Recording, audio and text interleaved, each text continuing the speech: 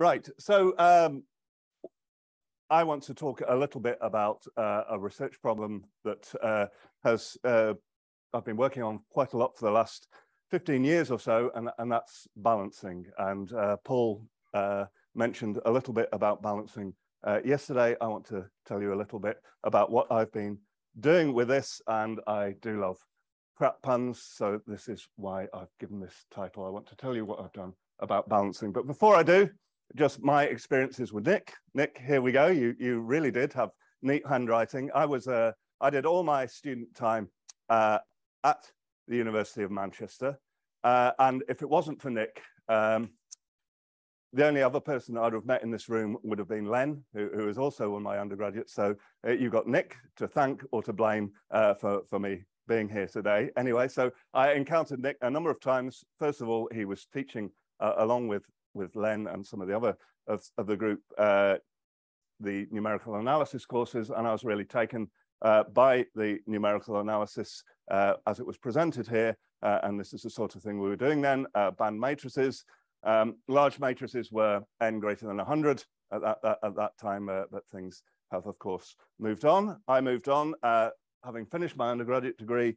I got onto the numerical analysis MSc at Manchester, and I was assigned Nick as my project supervisor, and we were working on fast matrix multiplication. I don't have any photos from the 80s and 90s, really. It wasn't something that took place, and I don't know if Nick's got any photos of me at that time, but I do have these things in my drawer still. This was an email he shared that he'd sent to Steve Vivacis about fast matrix multiplication, and this led on to what I did in my project. And after that, Nick offered me the opportunity to work with him on a PhD, and that was a very fruitful time. These are a couple of the reports that we wrote and that were published. So we were working on iterative algorithms, stationary iterative algorithms, and we moved on to look at matrix multiplication, in particular matrix powers.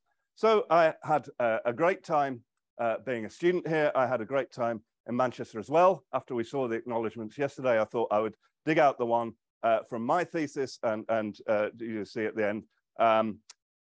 Yep, Nick was entirely responsible for any good habits I've picked up and entirely blameless for any of the bad habits I picked up. He was infinitely tolerant because around the time I was a student, Manchester was known as Madchester, and I really enjoyed my time as a student in all sorts of ways. But thanks to Nick, I got a very good grounding.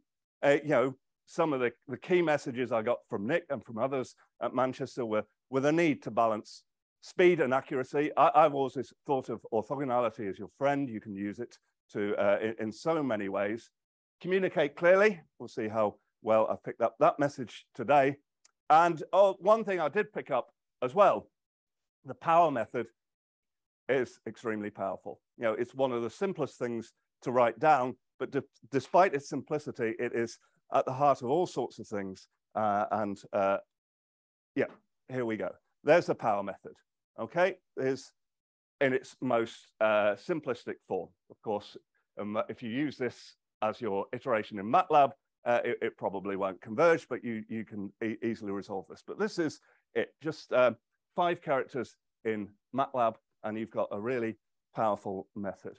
So what I want to talk today is my contribution to mathematics. I've generalized the power method, and I've taken this and I've turned it into this. Okay, so x equals 1, and so this is dividing component-wise the vector a times x, and this is central to balancing.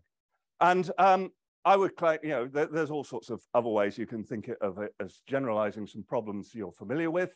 You know, if you think of ax equals b and ax equals lambda x, 2 familiar problems, well, the right-hand side is a function of the vector x. In the first case, it's just a constant. In the second case, it's linear. Here, if we think of this as a fixed point iteration, turn it around, we've got ax is equal to 1 over x, which is another function of a vector. I think it's interesting. I've never been able to make use of that, though. So if anyone can see that, then so be it. But let me get on then, and I'll show you where this comes up in matrix balancing. And there are all sorts of balancing problems out there. Different nomenclature has been used. In this talk, I'm going to look at this final problem where I take a matrix. So generally, these Ds and Fs are diagonal matrices, and we have a goal in mind. So D and F are diagonal matrices. All the entries on the diagonal are going to be positive, and we're trying to do something to the matrix A by applying a diagonal matrix either side. I'm going to assume that A is non-negative. We might want to use this on other matrices as well. I might briefly mention the case when A is SPD. You can do some useful things in that case. But if you've got a general matrix, you might still want to do this to have some control of the absolute values. And the classic problem in this case, very much related to what Paul was talking about yesterday, is to find diagonal matrices D and F so that all of the rows sums and all of the column sums are equal to 1. Here, for now, we'll assume that A is square. Later on, I'll maybe mention rectangular cases as well. So in this case, we're trying to make the sum of all of the rows, all of the columns, equal to 1. In that case, if A is a square matrix, then DAF is usually called doubly stochastic. Okay, row sums, column sums, all greater than 1. Except I've had probabilists object to that because there's nothing to do with probability here. I've just taken a matrix, I've balanced it. Where's the stochasticity of that? But being lazy, I will use that term doubly stochastic because it's evocative of what we're trying to do. Anyway, I want to talk a little bit about the theory and some of the applications of matrix balancing. First of all, an algorithm. This is the algorithm that Paul talked about it. He called it the Sinkhorn-Knopp. I call it Sinkhorn-Knopp because my name's Knight and I'd never thought to call it Knopp. But of course, this is an algorithm that he, myself, many other people have discovered. It's got this long history that was briefly mentioned. But essentially, what we're doing is we just take a matrix. We first make all the row sums equal by scaling on one side, and then we make all the columns equal by balancing on the other side and iterate until convergence. And one of the things I noticed about this, and it was actually first pointed out in the 1990s, was that this can be done, all of this can be done on the diagonals of D and F. Let's say D is the diagonal, so this operator D, calligraphic D, takes a vector and turns it into a diagonal matrix. This can all be done on these vectors by this very simple iteration. And so, yes, Kalantari and Kachyan worked on this. Are you familiar with Kachyan, or you must be, Margaret? The Kachyan, he was interested in balancing on SPD. He showed there was an equivalence between balancing and linear programming. And I think somewhere along the way, he may have found a really inefficient but polynomial method for solving linear programming, according to Kalantari. There's some interesting history there, but I would have to confer with you on. Right. Okay. So they were looking at the equivalent problem for symmetric positive definite matrices. Anyway, it's been.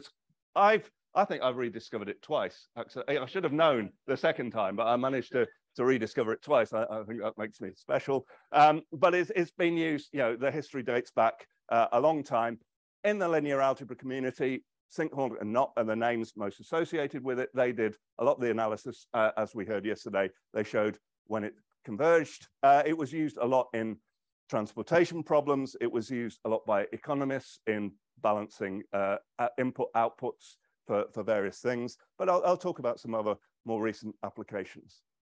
And we heard yesterday again that general conditions for its convergence are well known in terms of this idea of total support.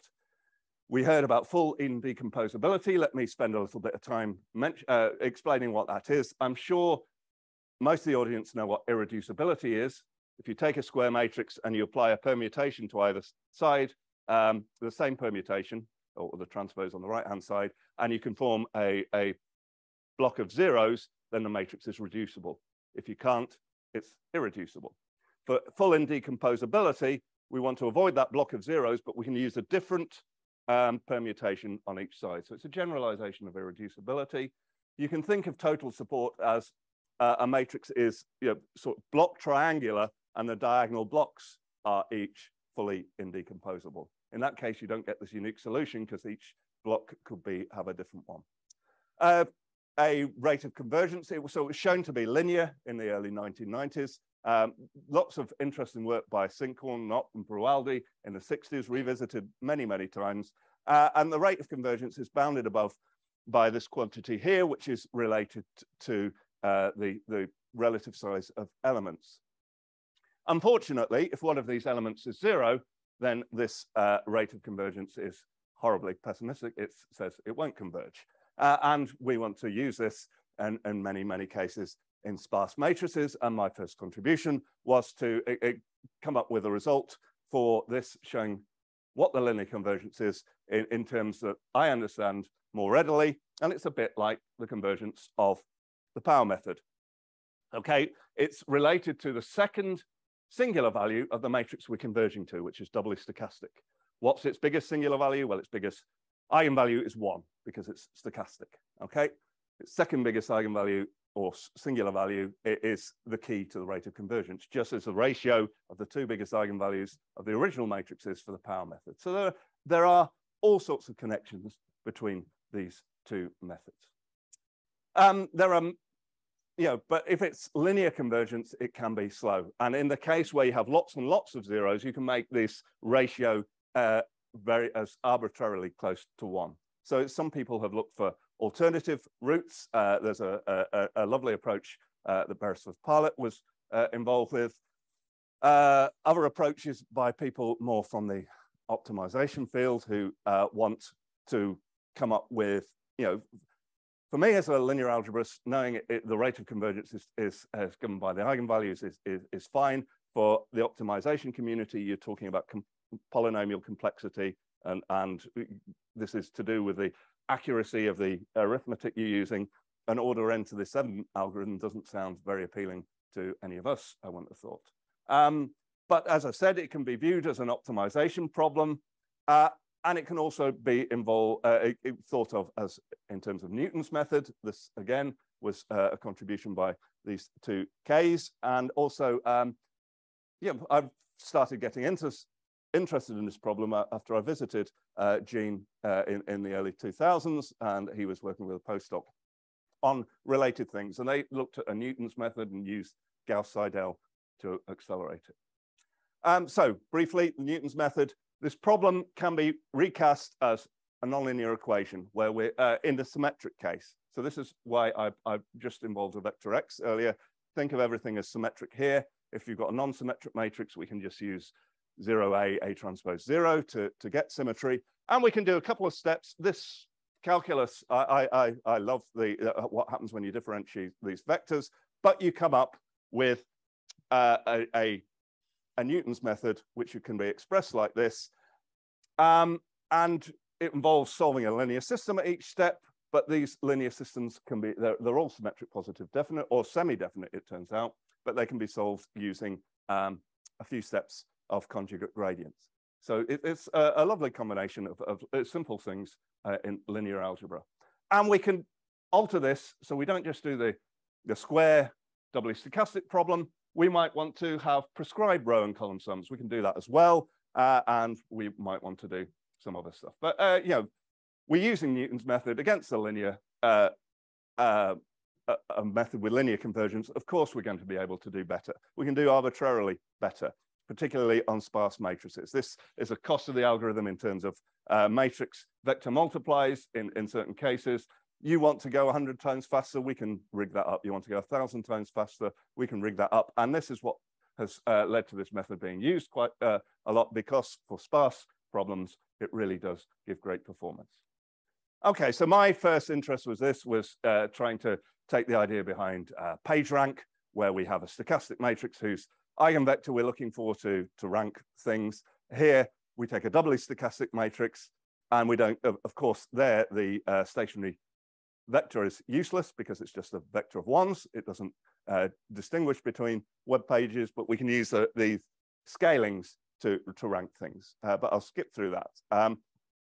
Speaking to people in machine learning, I got to work with Marco Caturi for briefly, which was great fun. He introduced me to the idea of how this can be used in optimal transport solution in machine learning. And here we might represent an image as a vector, and we're trying to find the closest image in a library to this. So this vector can be thought of as a probability distribution in some way, and we're trying to find the closest probability distribution in the other side. And what we're trying to do is now get arbitrary row and column sums. The matrix in between is some way of transforming this image problem. And it can be represented as a big optimization problem. They have one left-hand side and a million billion right-hand sides, and they can get through this with, they basically use the single or not method at the moment because it's so easy to parallelize. They're using lots of GPUs to do this. So it's a nice problem to do.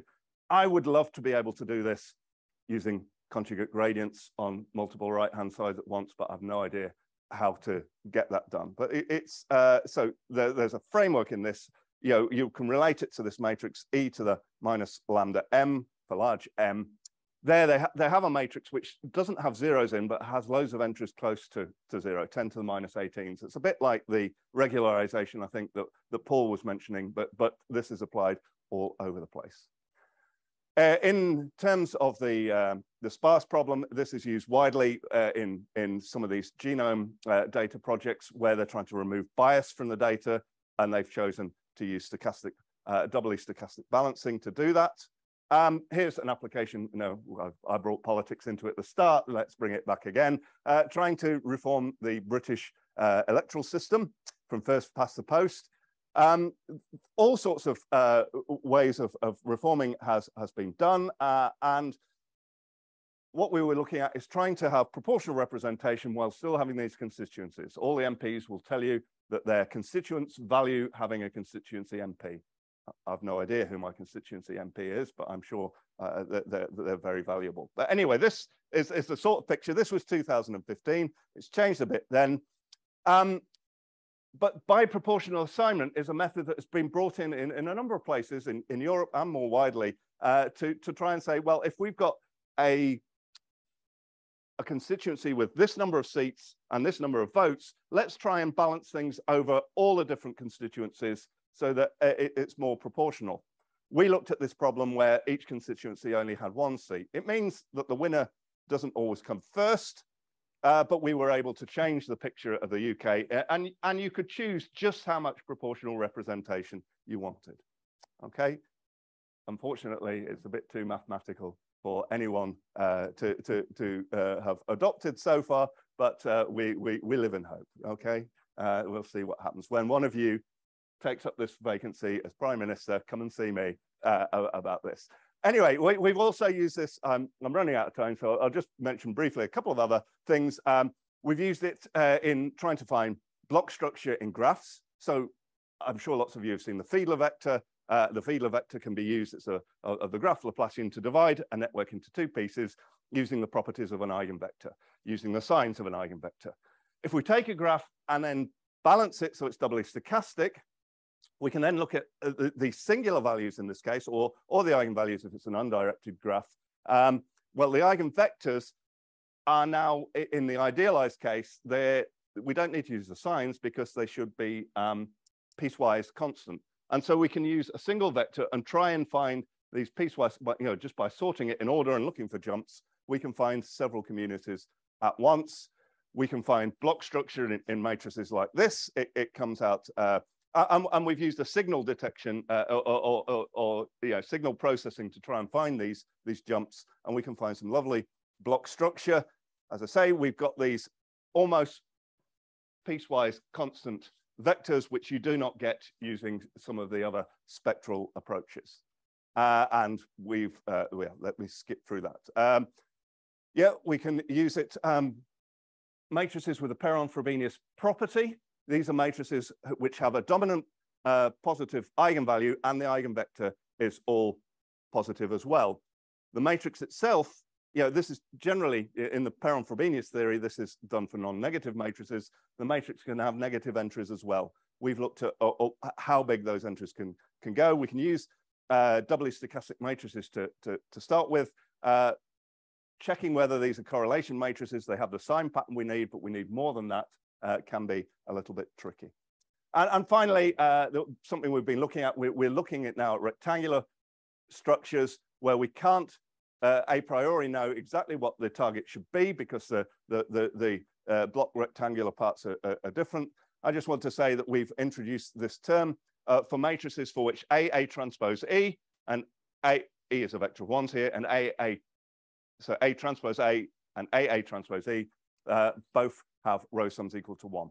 Okay, so if you're doubly stochastic, you'll have this property, but some of them matrices do as well. We call these semi-doubly stochastic, which is an awful term, and if you can come up with a better one, let me know, because it's nothing to do with probability at all in this stage, because we're using rectangular matrices. And what does it mean to be semi-double something? Who knows? Anyway, on that note, let me finish, and thank you all for listening.